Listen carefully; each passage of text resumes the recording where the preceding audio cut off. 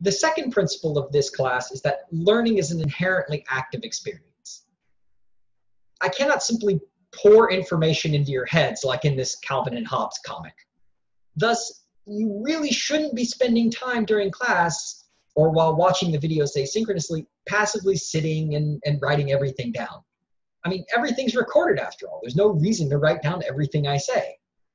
Moreover, the slides with the problems that we do each day in class will be posted to Moodle immediately before class and then updated immediately after class with all the solutions.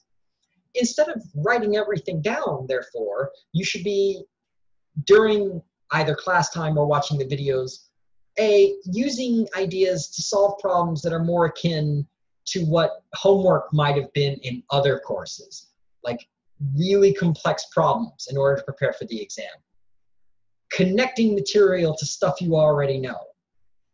And when I go over the solution to a problem to which you got stuck, make a note of the physics ideas that you didn't understand. And I'll give you a hint. It's never, I forgot such and such formula. There's always some physics concept that you're missing.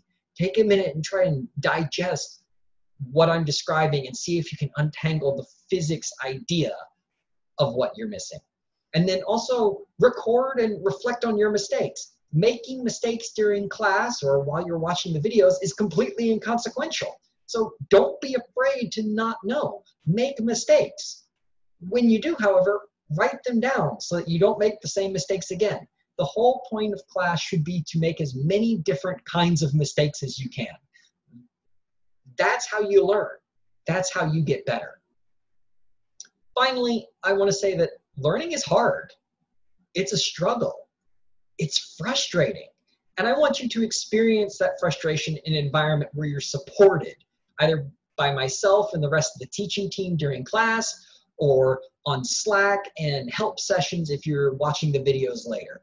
So that's the goal of this course being centered around what's called active learning.